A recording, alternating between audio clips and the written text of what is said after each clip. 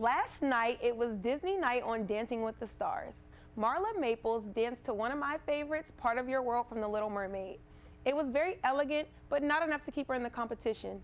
She was sent home last night after low scores from the judges. It shocked her pro dancer, Tony Dovolani, leaving him saying, "I'm actually speechless." But listen up, dancing fans. I'm about to tell you who the top 2 will be on this season of Dancing with the Stars. First is America's Next Top Model Cycle 22 winner, Nal DeMarco. Last night, he had the crowd and judges going wild when he danced the samba to Tarzan. I believe he will sit at the top with Antonio Brown of the Pittsburgh Steelers. He used his jazz moves and danced to Aladdin's Friend Like Me. I just love the way he moves, and his charming smile just gets me every time. I mean, maybe I'm not really watching their dance moves, but these are 2 cuties I would definitely love to see in the top 2. But for more celebrity updates, follow my YouTube channel at Chelsie Stevens TV. I'll see you there.